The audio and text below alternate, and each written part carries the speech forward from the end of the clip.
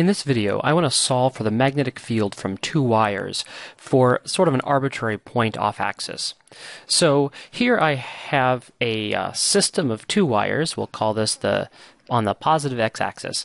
I have one at a point of 0.2 meters from my origin, and it has a current of 4 amps that's coming out of the screen at me.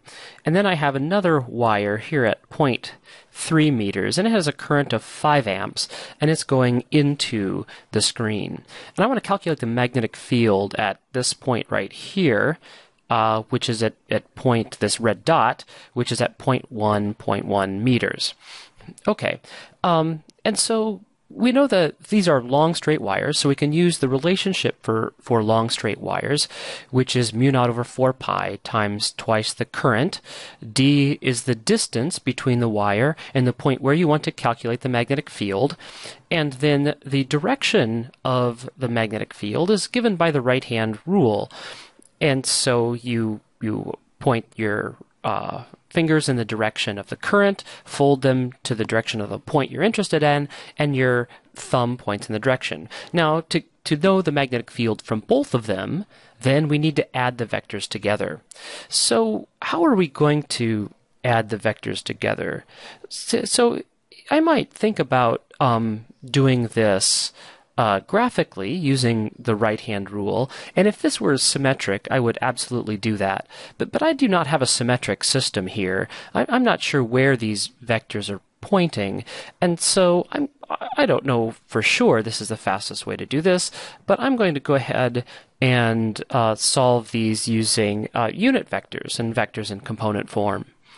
And so the magnetic field, then, in this case, sort of in the unit vector description, then the right-hand rule is given by this L hat cross R hat. This is the unit vector pointing in the direction of the current direction. And this is the unit vector from the wire that points from the wire to the point of interest. And so if I find these two unit vectors, then I can go ahead and find the cross product of the unit vectors, and then that's the direction in which my magnetic field is pointing. All right, so let's take this approach. And the first one I'm going to do then is for the one over here. Actually, I'd get a different color than that. All right. And so if I'm looking at the 4 amp current, then I know that, so the 4 amp current here. All right, I know that the L hat then is pointing in the, well, I guess I'd have to establish a coordinate system, don't I?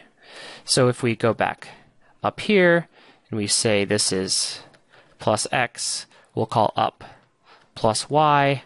That gives us plus z out of the page.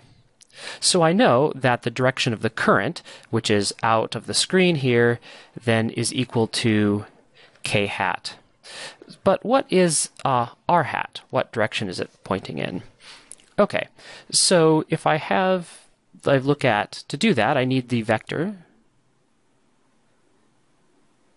that points from the vector that points from the current to the place where I want to know the magnetic field. And once I have that vector, I can find the unit vector. So what is this vector? This vector for, say, the 4 amp current. I'll give it a subscript 4 to distinguish it from the other one. Well, this vector, it has a x component of negative 0.1 meters. That's here. So the x component is 0.1 in the negative x direction, and then it has a positive, well, I hat, the 0.1 meter j hat component. Okay, and so that's easy enough since my components are the same. I know the magnitude of this vector. That's just 0.1 times the square root of 2, take the magnitude of that. So then, if I want to find the unit vector, which is the vector divided by its magnitude, then the 0.1s cancel, 0.1 meter, there's a meter there as well, 0.1 meters cancel, and I get negative 1 over the square root of 2 I hat plus 1 over the square root of 2 j hat. Okay. And so what do I think of then this this L cross R4? In fact, I think I could pretty much guess what that is, because this is on the 45-degree angle. And so if I were to think carefully and go back to my picture, if this is coming at a 45-degree angle and then use the right-hand rule,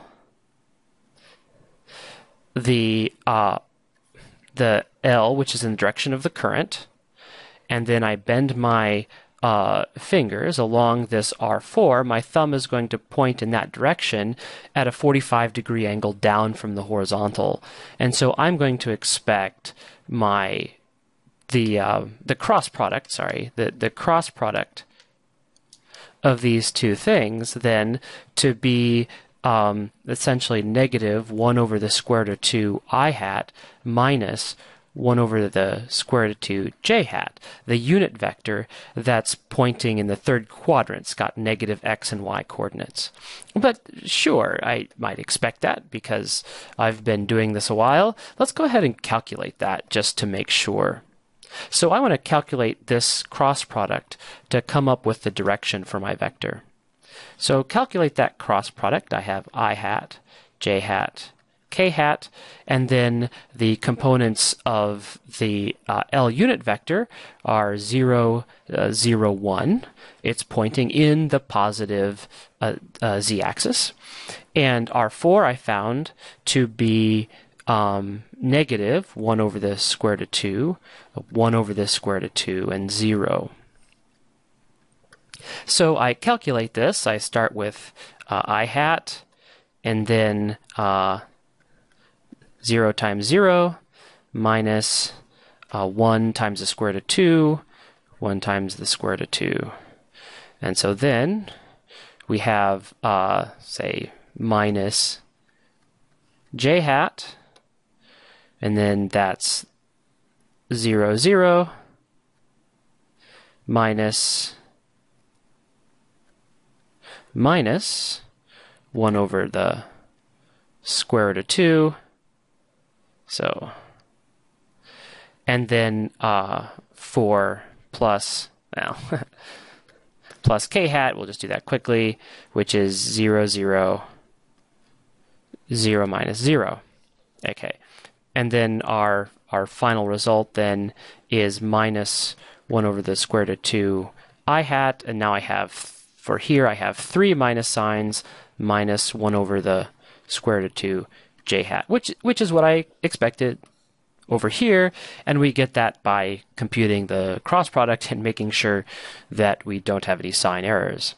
Okay, so now we have the unit vector for the magnetic field from this wire, which is the tough part. Now we can calculate the magnetic field, the magnitude of the magnetic field.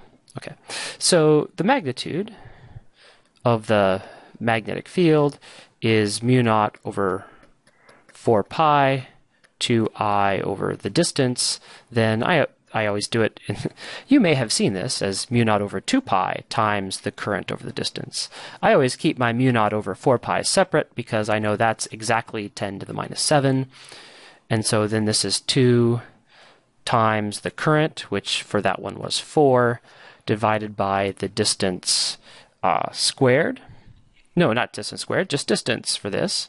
The square root of 2 times 0.1.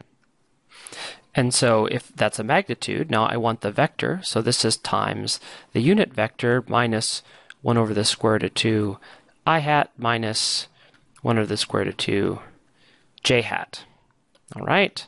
And so if we simplify that through, we have this 10 to the minus 7.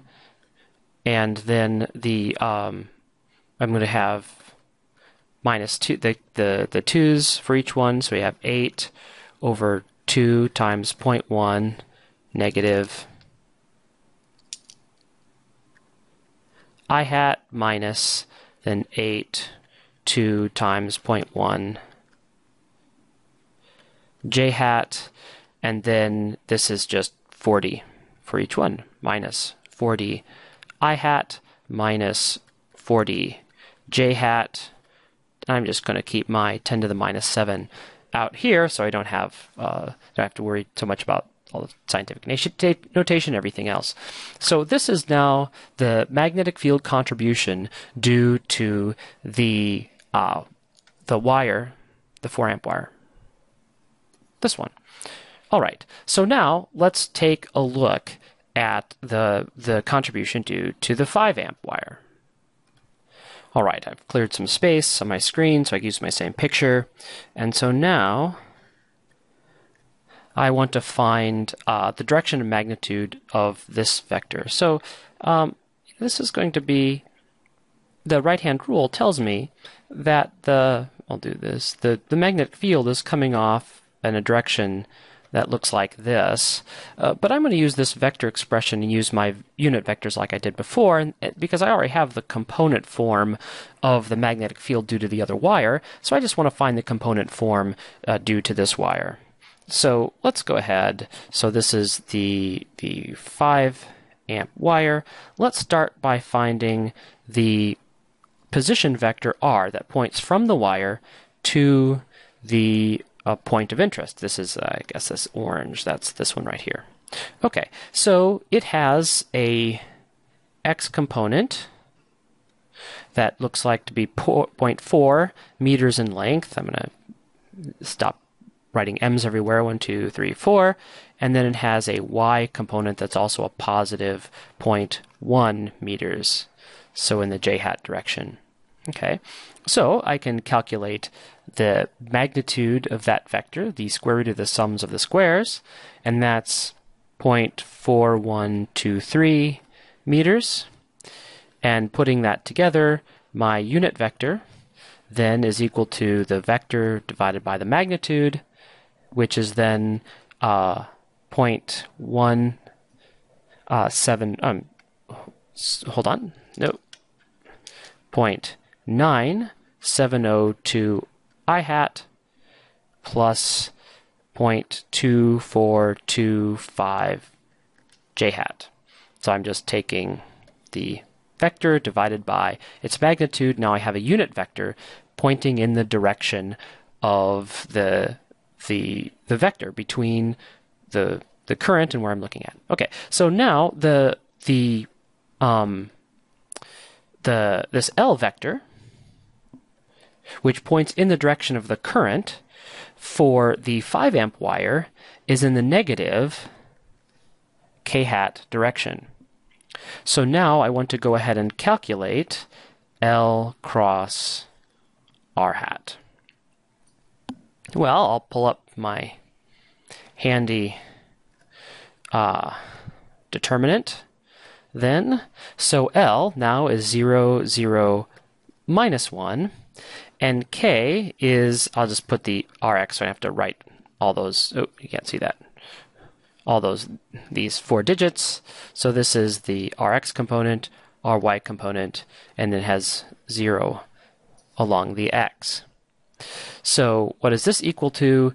This is I hat times 0 minus Ry minus j hat, which is 0 minus a minus r sub x.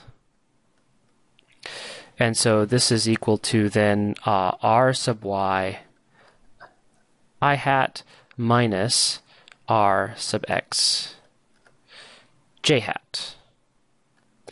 And my components r, y, and rx are both positive numbers, so my unit vector then is 0.2425 I hat minus 0.9702 j hat. Those are here my x and y components from that unit vector. All right, so I have my unit vector. I can now calculate my magnetic field.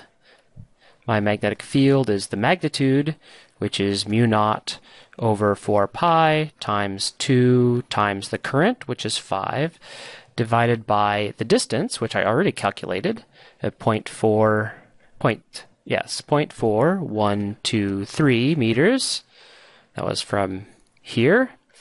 And then times L hat cross R hat, which I just calculated, 0.2425 I hat minus 0.9702 J hat. And now it's just a matter of running all that through the calculator, and I get a magnetic field of 5.882 I hat minus 25.531 J hat 10 to the minus 7.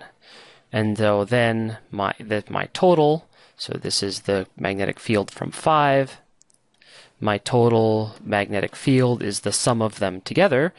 Remember that, so this plus the previous one was just negative 40 I hat minus 40 J hat, 10 to the minus 7. So adding those together, I get 5.8, sorry, I'm just writing that again.